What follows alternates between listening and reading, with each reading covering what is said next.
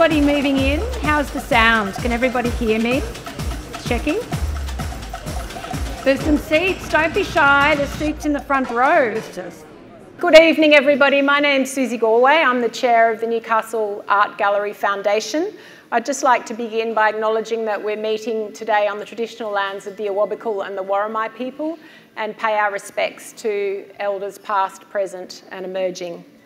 So on behalf of the Foundation Board, welcome and thank you all so much to our Foundation members, artists, art lovers and special guests for being here tonight in this incredible space to celebrate our Newcastle arts community and specifically the reimagining of Newcastle Art Gallery.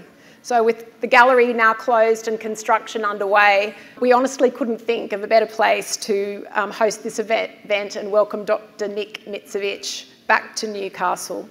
Nick, as you all know, is the director of the National Gallery of Australia and the former director of Newcastle Art Gallery, so a very proud son of Newcastle forever. So the foundation actually nominated Nick for the City of Newcastle Keys to the City Ambassador program, which he was awarded back in 2020. And we've been trying to organise this event ever since. We've been thwarted constantly by COVID. So a huge thank you for Nick for continuing to say yes every time we ask you. It's an absolute honour to have you here. Thank you for your unwavering support. I'll introduce Nick and our panellists in a bit more detail shortly, but I also wanted to say a very warm welcome to our wonderful Newcastle Art Gallery Director, Lauretta Morton, OAM, who's our cultural warrior for the arts in Newcastle. Also a warm welcome to Professor Alex Zielinski, AO, the Vice-Chancellor of the University of Newcastle, and Olga Zielinski, lovely to have you here. And also to Matt Endicott, the Commissioner for the Lower Hunter and Greater Newcastle and a long-term advocate for the gallery and for cultural progress in Newcastle. Welcome also and thank you to Suzanne and Peter Evans for donating the wonderful Symphonia wines that you're all enjoying this evening. I'd like to say a huge thank you to Braddon and the Creator Incubator team of artists for hosting us and congratulate them on creating this incredible space. There's 38 artists that are working here and I've just heard that this whole precinct is the largest artist run space in Australia. So it is unbelievable to be here. So they had a really fabulous party last weekend celebrating their 6th birthday. It was just wonderful. What you've achieved here in 6 years is absolutely incredible. So you really nurture, and I think it just showcases the depth and breadth of the creative community in Newcastle. The artistic talent, passion and commitment is just second to none. I think this place has always given me goosebumps. I think sort of Newcastle's artistic soul is sort of underneath this industrial facade, and I think there's no better sort of metaphor for that than this incredible building. You can see from these beautiful exhibitions surrounding us and also in the adjacent gallery the huge and rich diversity of expression and voice that we have in this town. These works are all actually part of the Creator Incubator fundraiser as well, so I really encourage if you can all find the QR code, have a look and support the artists by purchasing a work here tonight. That would be fabulous. Obviously we're here also to support the Newcastle Art Gallery and the expansion, but we're really all part of one big ecosystem and yeah, I think that's what this is all about tonight, is bringing everybody together. So the arts for better or worse, have always been inextricably linked with philanthropy and patronage. And I'd also like to acknowledge David Saddington, who's the owner of this building, for his foresight in helping realise Braddon's vision to create this space. Newcastle generally and the arts community and Newcastle broadly owe you a huge debt of gratitude to both of you for what you've created, this vibrant, important space. So thank you very much. So similarly, the Newcastle Art Gallery Foundation was born from a community wish to support and elevate our gallery beyond what can be done through government public funding. So it was founded just 1 year after the original gallery was opened by Queen Elizabeth in 1977. So the foundation's an independent charity and we have more than 300 members. We're volunteer run. We have a much wider, obviously, network of supporters and donors that help us help the gallery achieve wonderful things. So in recent years, the focus for the foundation has been very much on advocating and fundraising for a fit-for-purpose and a fit-for-collection gallery. And that was really a campaign that we found out 20 years ago today was started by Nick and Kathy and John Tate. And they held their first fundraising dinner this time 20 years ago. So it's totally fitting that we have them all in the room. Absolutely brilliant. Yeah, so none of this then, through from that time, would have been possible without extraordinary cultural leadership and fundraising over many years. And that's sort of passed the baton to subsequent directors, and now we're finally at this point. We also would not be here as the foundation, I couldn't say, we would not be here, all of the fundraising that's happened, without an incredible woman, Valerie Ryan. It was her generosity and vision and her transformational gift, Father Valerie and John Ryan bequest, that meant the foundation was able to increase its funding commitment to $10 million and then further commit to a further $3 million of fundraising for this, for the expansion project. So that really was the catalyst for the City of Newcastle to be able to give this project the green light. And then fortunately, the state and federal government stepped forward with $5 million each. I think they could have done a bit better, but. So the project's now underway and it's on track for completion at the end of 2024. We've got the collection has been moved, the mine grouting has happened, the tender's been awarded, so we're really about to get going. So we'll be delving into that a little bit shortly in our conversation. So without further ado, I would like to introduce our panellists. And I know they probably need no introduction, but I would like to read their bios because they're three incredible people and we need to understand the detail of their past, of where they've come from. So Dr. Nick Mitzevich is the Director of the National Gallery of Australia. Having been in the role at the National Gallery since July 2018, he's been focused on advancing First Nations engagement, ethical practices and advocacy for Australian art and gender equality in the arts. Nick led galleries in 3 states before becoming Director of the National Gallery, including the Art Gallery of South Australia, 2010 to 2018, the University of Queensland Art Museum, 2007 to 2010, and the Newcastle Regional Art Gallery, 2001 to 2007. And he said he was only 29 when he took that role. Unbelievable. Dr. Mitzevich has a strong connection to this, in 2003, in partnership with the Lord Mayor, John Tate, and Lady Mayoress Kathy Tate, they launched a campaign to expand the Newcastle Art Gallery. Dr. Mitzevich has a strong connection to the City of Newcastle. He grew up on the family farm in the Hunter Valley with his parents and 3 sisters. His interests in art were developed by visits to the Maitland Regional Art Gallery. Nick studied at the University of Newcastle and as a result holds a Bachelor of Arts in Fine Art and graduate diplomas in Art Education and Fine Arts. Upon completing his degrees, Nick also lectured in art history at the School of Fine Art at the University of Newcastle. In 2021, Nick's work in advancing French culture was honoured with the, I rang my son today and said, can you give me some coaching in French? But he hasn't rung me back. Chevalier de l'Ordre des Arts et des Lettres Award from the French government. Yeah, sorry, Nick. In 2022, Nick was awarded an honorary doctorate of fine arts from the University of Newcastle in recognition of his commitment to the arts and culture in Australia. Welcome, Nick. Lauretta Morton, OAM, Director of Newcastle Art Galleries, which I'm sure you all know. With over 35 years' experience in the visual arts and creative industry sector, Lauretta is the first female director in Newcastle Art Gallery's 66-year history. That deserves credit. Her directorship and artistic curatorial leadership has achieved the highest audience participation in over a decade to award-winning nationally and internationally recognised exhibitions, securing record growth in benefaction and donations to the City of Newcastle's $126 million collection of over 7,000 works of art. Lauretta is a highly respected arts advocate committed to supporting the broader gallery and museum profession through multiple industry boards, committees and mentorship. Lauretta was awarded the Medal of the Order of Australia in the 2022 Australia Day Honours in recognition of her outstanding and meritorious service to the museums and galleries sector. Welcome, Lauretta. Dr. Braddon Snape.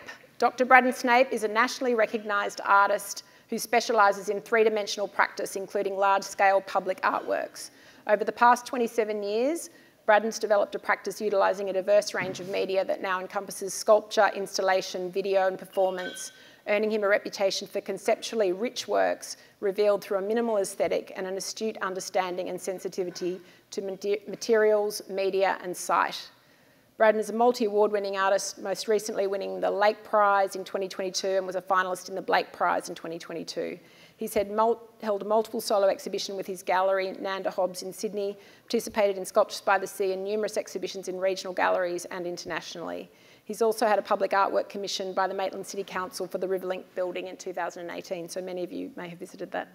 His work's been collected by Newcastle Art Gallery, Maitland Regional Art Gallery, the Mac Museum, Grafton Regional Gallery and private collections throughout Australia and abroad. Braddon accumulated over 20 years as a teacher of sculpture and installation at Newcastle Art School, the University of Newcastle and UNSW Art and Design, and he established the Creator Incubator in 2017. Welcome to Braddon. Okay, let's get started.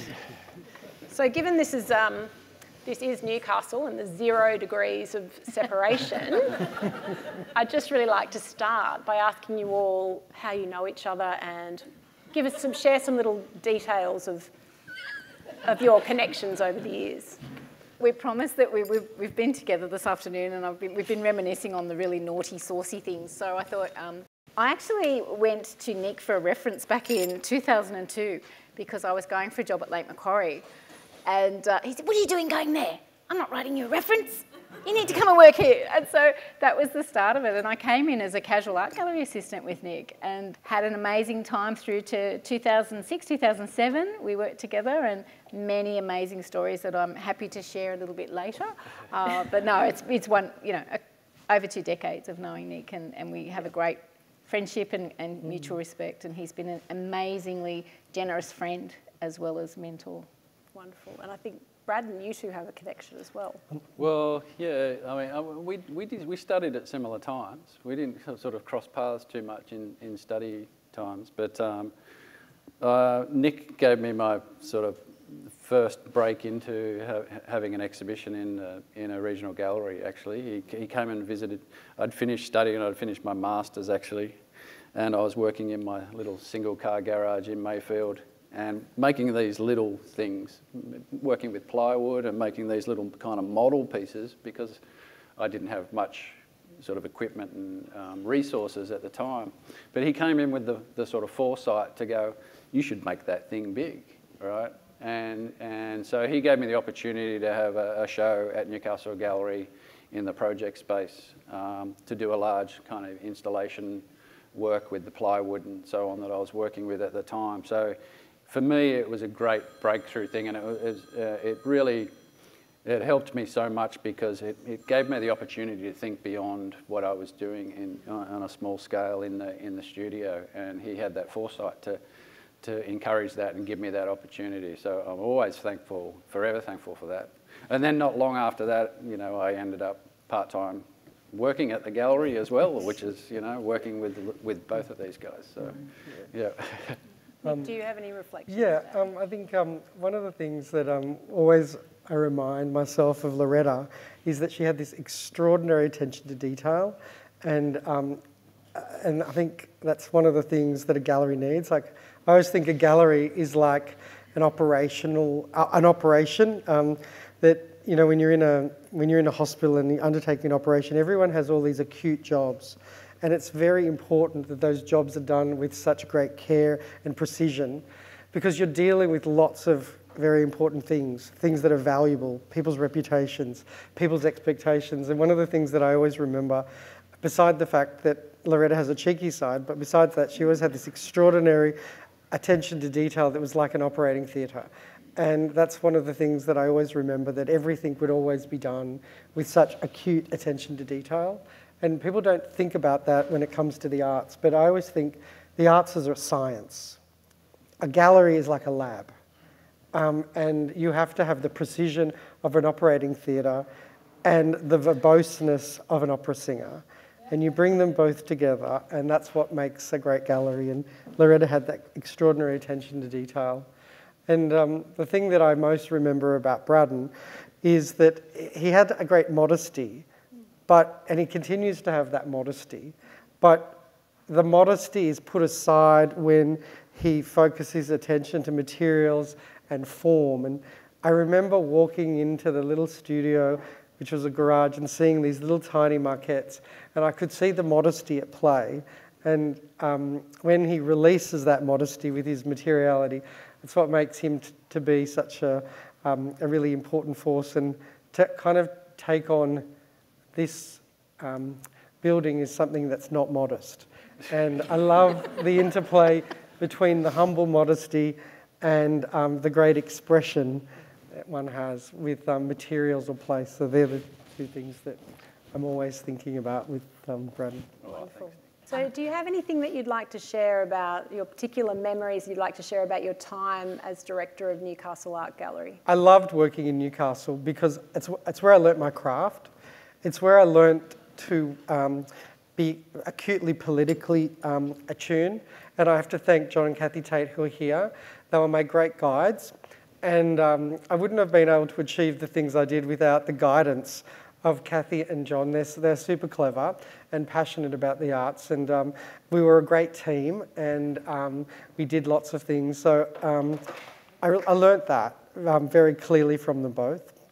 And someone who isn't in the room, the CEO of Newcastle City Council, she took a chance on me. I was the youngest candidate for the job. I was the candidate that had the least experience, and she said to me, "You're a bit of a shit. But you're too cheeky for your own good," because I said to her at the interview, "Is there any reason why you feel you've got any reservations for hiring me?" And she said to me, she told me to be quiet and that I'd done a good interview and my cheekiness would be a negative. But she said that she loved my ideas, and she loved the fact that she thought that I could bring people with me. She said that I had no management experience and didn't know how to read a spreadsheet. But she said that's okay because she helped me manage people and she helped me read a spreadsheet. And she said to me, "I need you to read a spreadsheet and I need you to deliver a budget that's that has a 2% variance. And I need you to make sure all your procedures and policies are up to date. And I need you to make sure that you don't embarrass me or the council. And if you do that, you can do whatever you like." And there was one day that I wandered into her office and I said to her assistant, Christine, I said, "Christine, I need to see Janet." And she said, "Why?" I said, "Oh, because..." She goes, "No, she's too busy." And I said, "Oh, I just really need to speak to her because there might be something that might embarrass her." And she goes, "All right, come in." And I said, "Janet," and she goes, what problem are you going to put on my desk today?" And I said, "This." And I just opened up this nude picture of me standing in the storeroom of the gallery. And she said, "That's disgusting." And she goes, and then she looks at me, she goes, "Oh my God, what is your mother going to think of this?" And I said, "I'm not sure, but it's being published tomorrow morning in the Newcastle Morning Herald." And she said, "Have you shown your mother this?" And I went, "No." She goes, "Are you going to show your mother this?" And I went, "No." She goes, "Are you okay with that?" I said, "Yes." She said, "Well, you're here to ask me for forgiveness and permission, aren't you?" And I said, "Neither. I just want to make sure that you're not too embarrassed tomorrow morning." And she said, if you're not worried about your mother, I'm not worried either." And the next morning, the Newcastle Herald published a nude picture of me standing in the storeroom. And you might wonder, why is there a nude picture of me standing in a storeroom? And, you know, ultimately, you have to do what you have to do to get attention for the arts in Newcastle. And you know what? I wasn't Andrew Johns. And I didn't have the money of the Port Warratol Coal Services. So you had to do something. And so I stripped off my clothes, and I have to say I did have a more boyish figure those days. And I probably even had a six-pack then. And now I have just a one-pack. But these days I don't need a six-pack. But maybe then I did need it. And I put it to use for the gallery. And I suppose what I loved about Newcastle was that you could do things and people responded. And, you know, if it was there's so many stories about how donors were generous. You know, the extraordinary Anne von Berto, where we sat down and had cups of tea every Thursday, or was it every Tuesday, Gail? I can't remember. Every Thursday we had cups of tea. And then she just casually said to me one day, "Oh, I'd like to give you anything that you want from my private collection." And those cups of tea delivered at the time like a $3.5 million donation. But they're probably it's probably a $20 million donation today or more. But it's just those moments of just absolute generosity and those moments of great care that the community had that I remember so fondly. And like silly things, like when we bought a Margaret Olley painting, and I said, oh, Margaret, I'll just put that in the back of the car. And she goes, no, you won't. She said, I need to paint an extra lemon on it.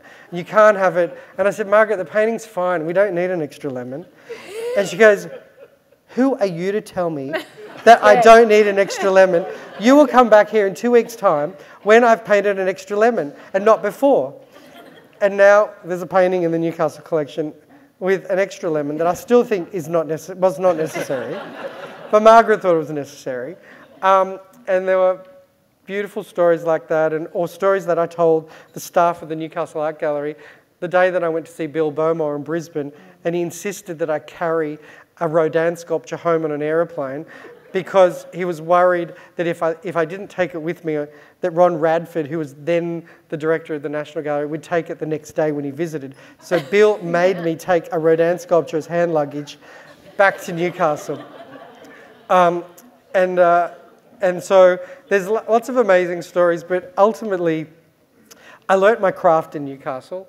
It's and the memories and the lessons that I learned here, I use every day managing the National Collection, overseeing the $7 billion art collection for you all. And I don't say it's a great privilege, because some days are pretty tough. I have a leaking roof, as many of you might know. But thank you, Jim. We got $120 million on Tuesday night for the budget, so I was very, very excited about that. I look at it as an important responsibility, because manage a collection, being a custodian for the community is actually, it's a science, and it's a great responsibility, and that all came from learning the craft here in Newcastle. Fabulous. Thank you. I think that... Susie, can I just add, sorry, I was the one balancing the frame on you when you were naked and making sure that everything was tucked in. You do know each other rather well. Just want to clarify that. And Calvin Klein's were of the day. But no, I remember holding the frame for you, and you're like, is everything tidy?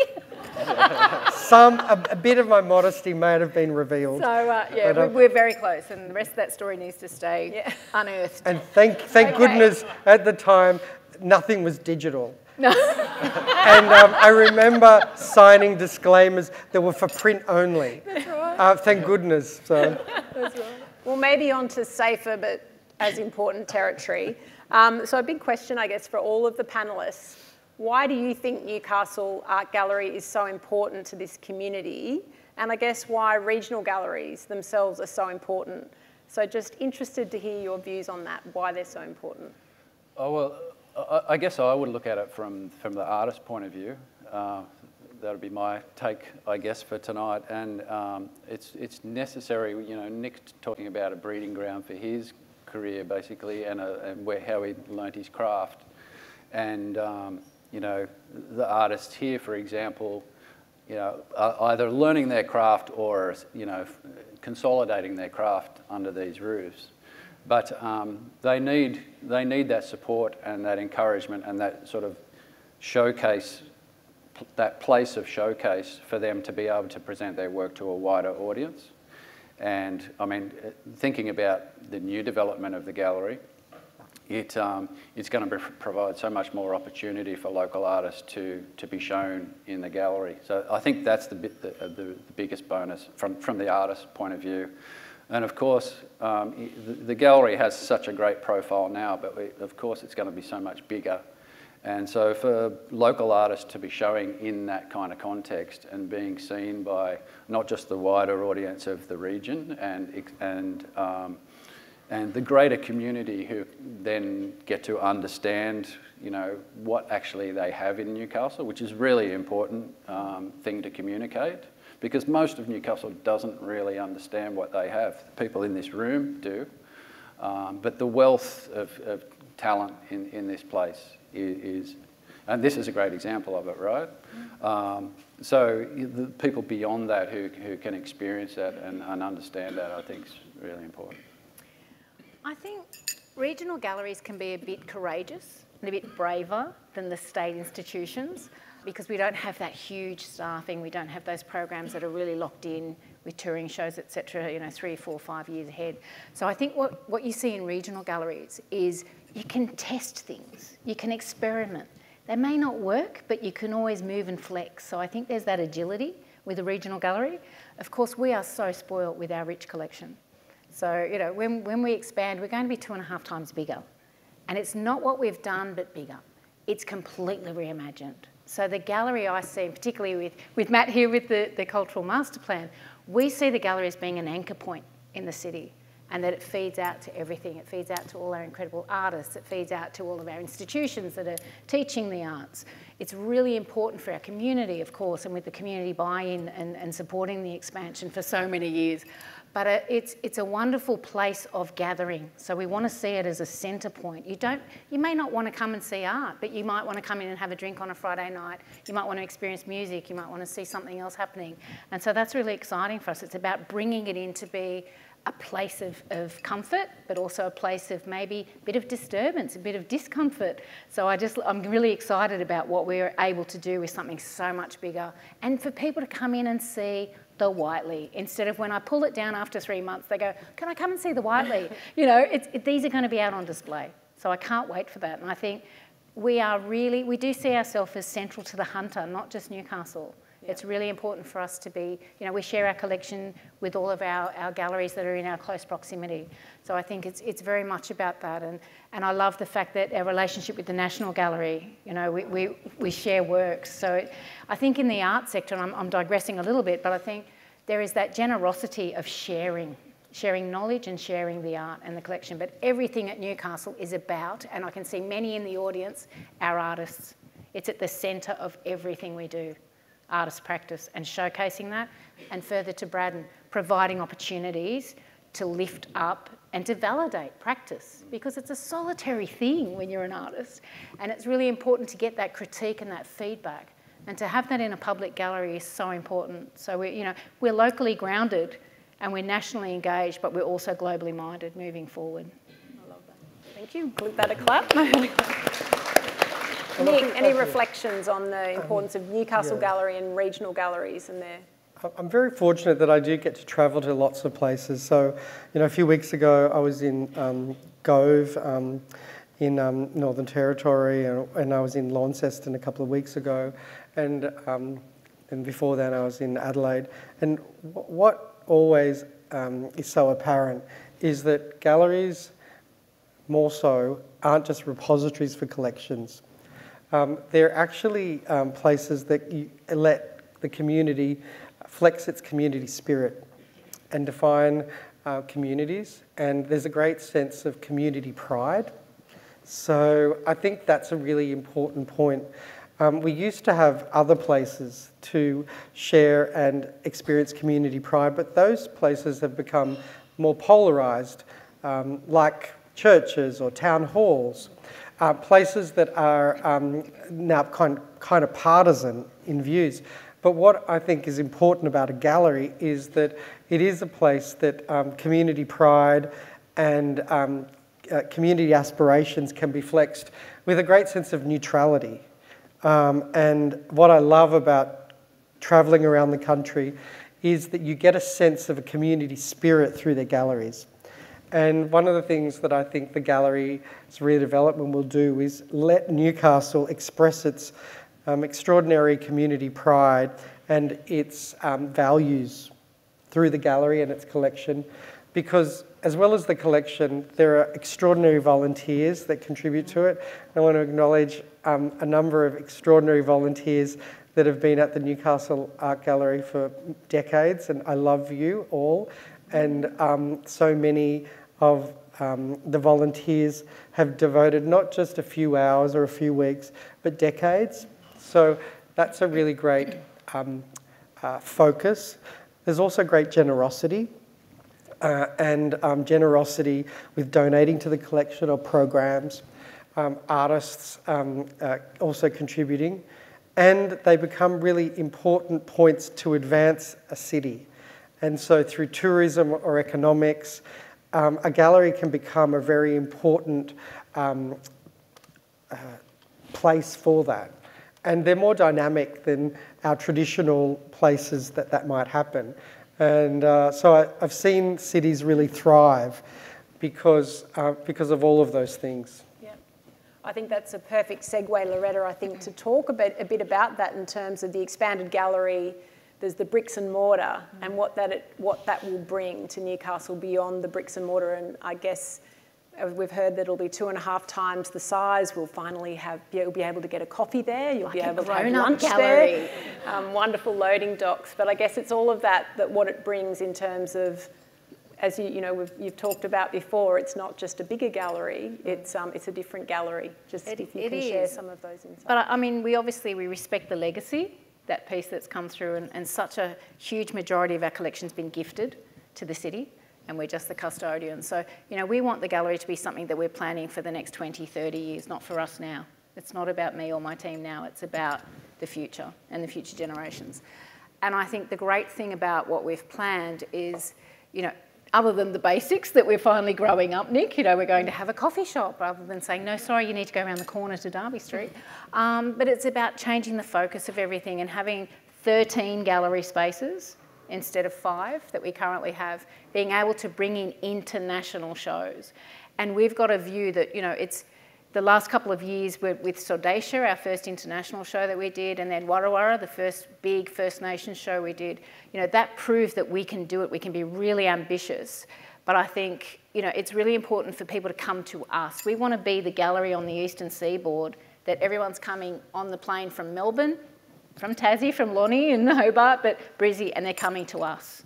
And that did happen with those 2 shows. We had people coming internationally to see those shows, which was amazing. And so I think we know we can do it, but imagine what we can do with that.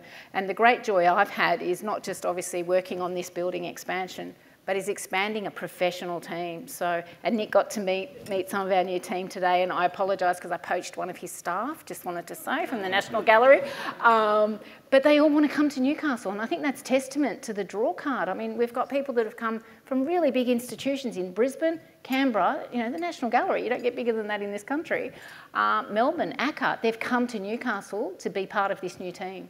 And that's really exciting. And I think, the vision moving forward is just going to be so exciting for the future and for our community, but also for artists, really important. Our local artists are always so important to us. We can't do anything without them. And I just want to nod to Brad, and I've known Brad for over 2 decades. But I think we share just a bit of an insight. We share a love of sailing, and we kind of had to leave that to do our careers. So there's this little bit of poignant. Those conversations come up occasionally. They do. We talk about getting on yachts and sailing. But I think, there's artists in this room, I can see. We're flanked by incredible artists. And some of them work at the gallery too, which is amazing. We've got some of our volunteers that you mentioned, Nick. I think it's just a family. We still have that family feel, which is so important. And we couldn't do it without the support of everyone and the foundation, obviously. So, it's incredible what we're building together. We're all doing it together. I was going to say something about that, about the staff. I mean, talking about from an artist point of view again, what's important, that ecosystem of the gallery network is that it provides employment for a lot of artists who are establishing their careers, who need that extra income. So most of the staff who work on installing exhibitions or gallery guides and so on are actual artists who need that extra income, and the gallery provides that support for them as well. And the other thing I was going to say was that the gallery is beyond the walls, right? And more so now than ever, but obviously because there is no gallery at the moment. But what the gallery means certainly for the art community, is that it reaches out beyond the walls, the bricks and mortar of the gallery, with public programs and so on. And for instance, last year we had an event here with the YAG, which is the Youth Arts Group, as part of the gallery, and they had an event here. So the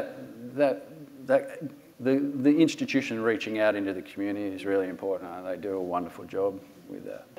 I'm conscious that everyone will be starting to get hungry, but I did want to ask, so as I said earlier, Perfect Definitely time for ding, ding, ding. That the arts and philanthropy are very much linked, and I'm wondering what advice, Nick, I think from the National Gallery's perspective, that you would give to the foundation in terms of nurturing that culture of philanthropy. Well, besides developing a collection, the favourite thing about my job is to work with generous people. So I actually love philanthropy, and I love it because it opens the door to ambition. So money, this is my line and you can't steal it, and I've used it for 20 years, and some of you in the room have heard this line, so I'm sorry to repeat myself, but there's new people in the room.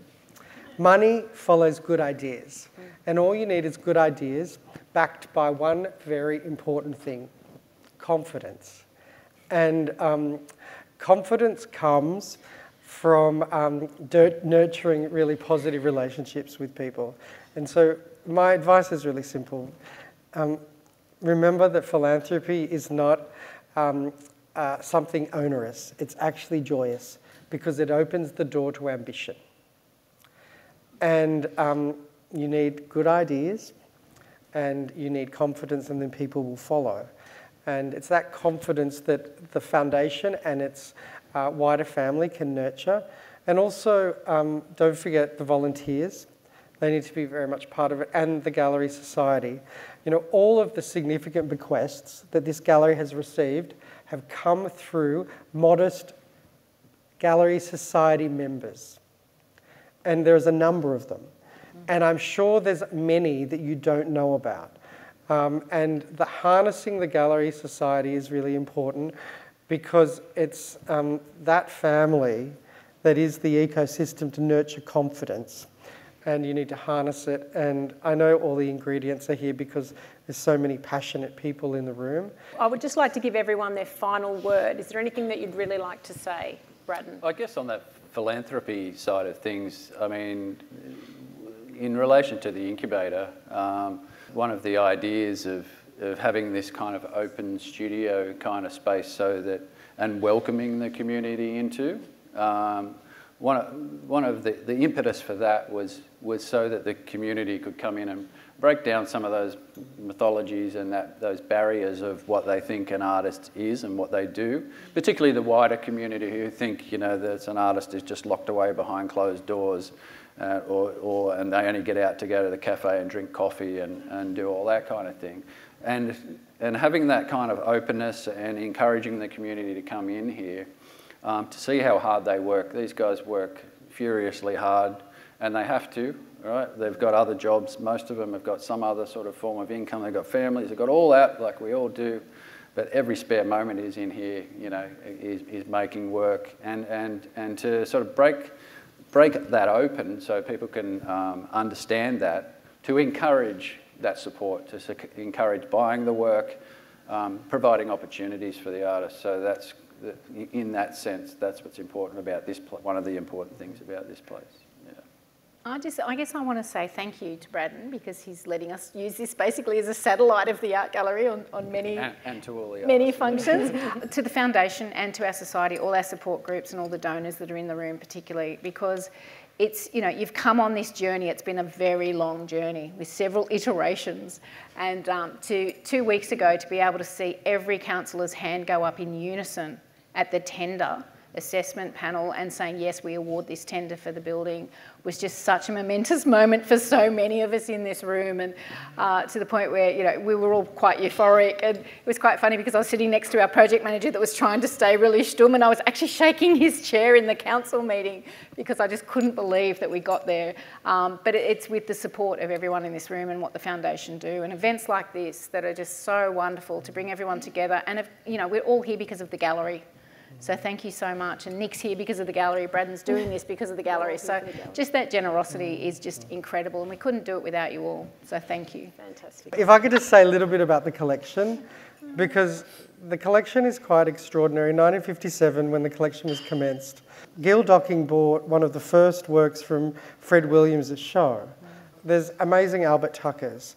There is this extraordinary strength of the 20th century in the collection that you may not have had the chance to see, as well as this very important colonial collection.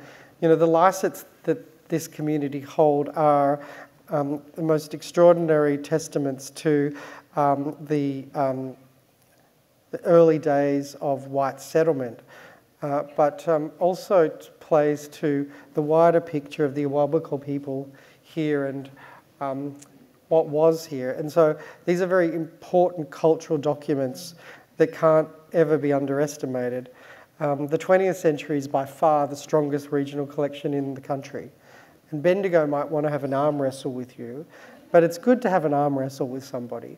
But just remember that outside of the capital cities, the collection is this extraordinary asset that the city has yet, since 1957, to really harness. And with the redevelopment of the building, I hope it will give the impetus for the city to actually realise this extraordinary asset that has been so undervalued outside of the gallery walls. And to date, my partner, who's a banker, would describe this as a lazy asset. It's sitting there, it hasn't lost value, you just need to put it to work. Yeah.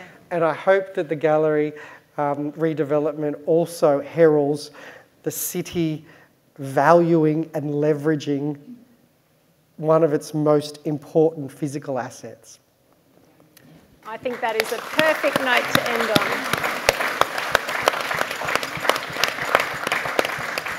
I'd like to say a huge thank you to our panellists. That was a fascinating conversation for where I am, so I hope you've all enjoyed it just as much. I can't let you quite go yet without talking a little bit about fundraising. I need to have the fundraising, that's why we're all here. So we're getting really close to our $13 million philanthropic goal. So just over 1 year, or actually exactly 1 year ago, we launched our campaign to raise the final $3 million of our $13 million goal. And Margaret Olley, the wonderful Margaret Olley from the grave, $500,000 from the Margaret Olley Art Trust kicked off that project, and now that fundraising project, and now we have just $1 million to go. We've raised a further 1.5. We've now just got $1 more million left to raise, so we're very close. And we actually have 3 financial years left to raise that. So really, there's so many incredible donors here already and advocates, and we thank you all so much for your contribution.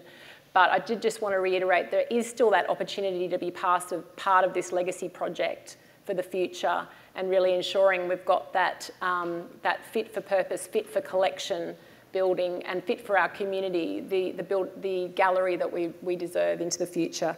So everything, you'll be recognised within the gallery for contributions over $10,000, and that can be given within over a 3-year period. Obviously, for larger donations, we can look at tailored recognition at a high level. So the other thing is, for any of you that are not foundation members, a really great way to become part of the philanthropic community is to become a member. So to do that, that is a $500 donation, and then you can become really part of the foundation, part of these sorts of events, and just really part of that community of people that love the gallery and want to see it achieving amazing things in our community. So once again, thank you to everyone for being here, and thank you to our amazing panellists, to Symphonia Wines for our beautiful wines tonight. A huge thank you to our Membership and Development Committee, to Georgie Plenty, Lisa Robinson, Gail Davies and Marty Ryan for really making this event happen, along with the incredible Creator Incubator team, Braddon, Cara, Marlene, all the resident artists for hosting us and welcoming us into your beautiful studios. Thank you so much. And we've got some wonderful volunteer servers tonight, so thank you. I think it's Eve and Claire up the back. Thank you very much. Just a reminder that as well as the incredible Creator Incubator auction that's on, so please bid on their work, we've also got 2 fabulous experiences that will raise funds towards the foundation, which is a personal tour of the National Gallery of Australia with Nick Mitzevich with morning or afternoon tea. So bid up on that. And we also have a wonderful tour of the Creator Incubator for yourself and 10 friends as well, with maybe some wine and cheese. We'll see how we go. So please bid up on those. They're outside. So everyone enjoy some wonderful paella, getting together, talking about art, celebrating art. Have a wonderful night, and thank you all so much for being here. Thank you.